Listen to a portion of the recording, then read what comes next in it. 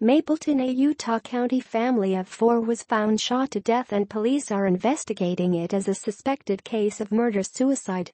Mapleton Police Chief John Jackson said Friday that the bodies of 45-year-old Timothy Griffith, 42-year-old Jessica Griffith, 16-year-old Samantha Badel and 5-year-old Alexendre Griffith were discovered by officers conducting a welfare check at the family's home at about 1500 North on US 89 at about 9:40 p.m. Thursday.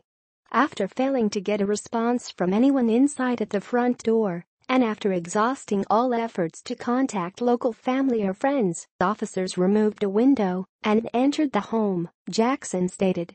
Once inside, officers found 4 individuals that were deceased from what appears to have been gunshot wounds, Jackson stated. Also found deceased with a gunshot wound was a large dog. Badel is Jessica Griffith's biological daughter and a stepdaughter to Timothy Griffith, police said, and Alexendre is the biological son of both adults.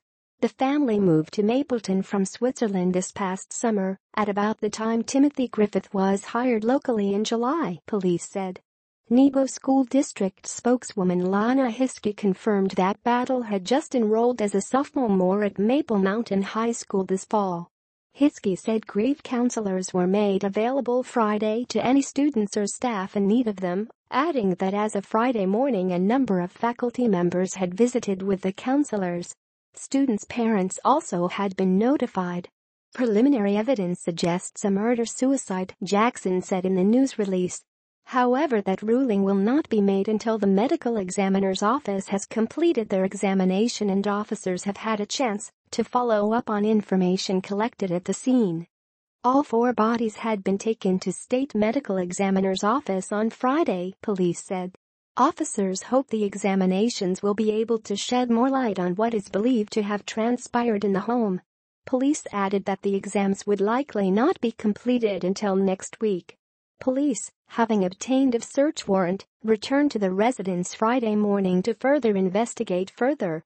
Earlier, neighbors had called police to report they were concerned that the lights had not been on in the home for several days, the family's vehicle had not been moved, and the family had not been seen for days, police said.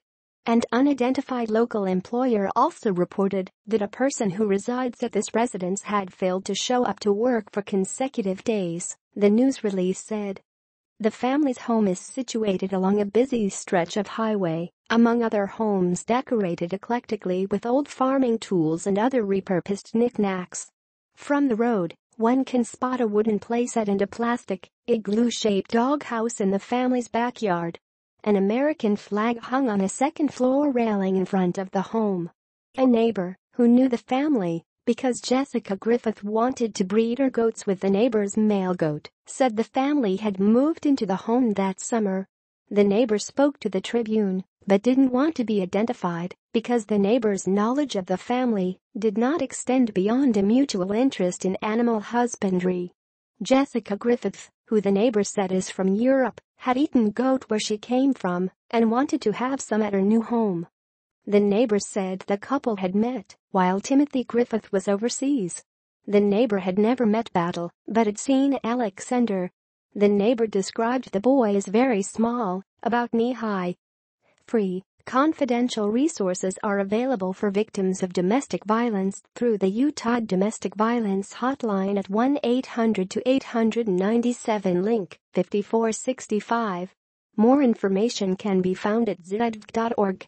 Anyone experiencing suicidal thoughts is asked to call the 24-hour National Suicide Prevention Hotline, 1-800-273-TALK, 8255. Utah also has crisis lines statewide.